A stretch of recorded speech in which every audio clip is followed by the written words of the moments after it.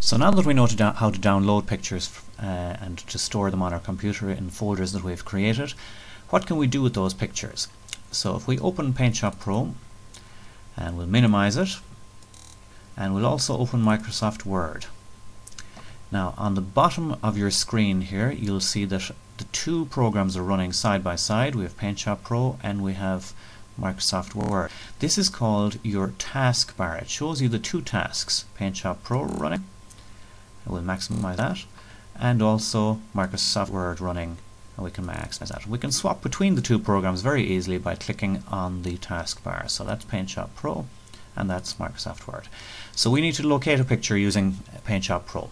So we File and Browse.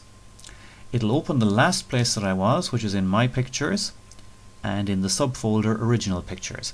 Now for the purposes of this tutorial I've downloaded a picture of the Spice Girls, so we'll double click on that and open it up. In your case you'll be working with a photograph, family photograph or a photograph of friends or something like that. So what I want to do now is to take individual heads out of this picture and put them into a Microsoft Word document.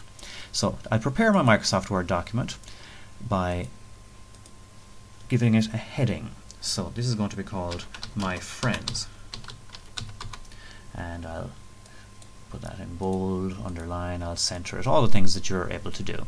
Maybe make the heading a little bit bigger. So I enter down. I've now created a space for the pictures to go into. Go back to PaintShop Pro. Select the first head. Now in order to chop this head I use the selection tool. I go to the top left hand corner and I select the size of head. I try to make it a square because I'm going to keep all of the heads the same shape. And I'm not actually cropping to selection here because I want to maintain the whole photograph. Simply what I do is I go Edit and Copy. So now it has copied this little selection for me. I go down to Document 1 Microsoft Word and I go Edit and Paste, and it brings the photograph into Microsoft Word for me. I'm now able to resize that photograph by going to one of the corners and pulling it in, and that resizes the photograph. The photograph is also on bold and underlined, so I'll undo that, and it's centered and I'd like it on the left, so I go to the left hand side here. When I click away from the photograph, put a space in, I'm now creating space for my second photograph to go into.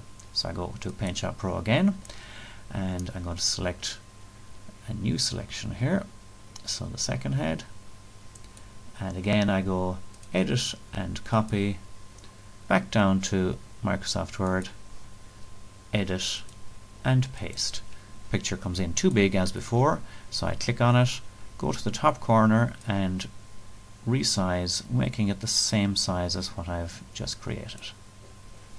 You can repeat this until you've all the heads ready.